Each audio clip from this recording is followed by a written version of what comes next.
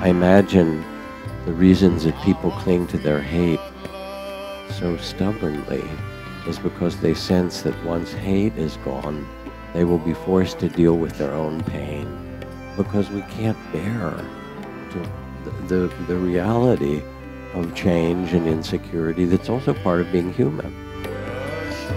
I want to underscore that becoming nobody doesn't mean that you lose your voice. In fact, it's about discovering your real voice. It's about discovering, they say each soul has its own song, and your job is to listen for it and then to sing it.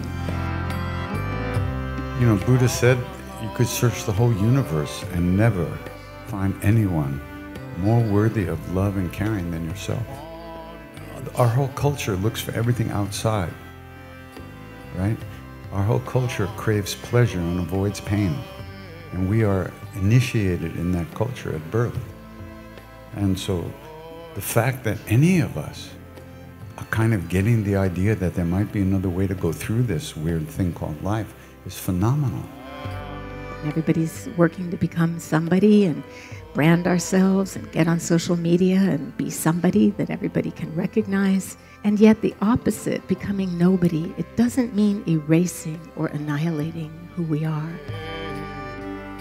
Anything that happens is going to produce a reaction.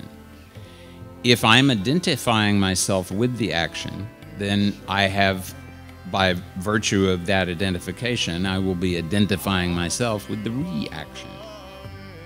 So it is very much a desirable thing to do to be able to limit your identification with the actions that you perform.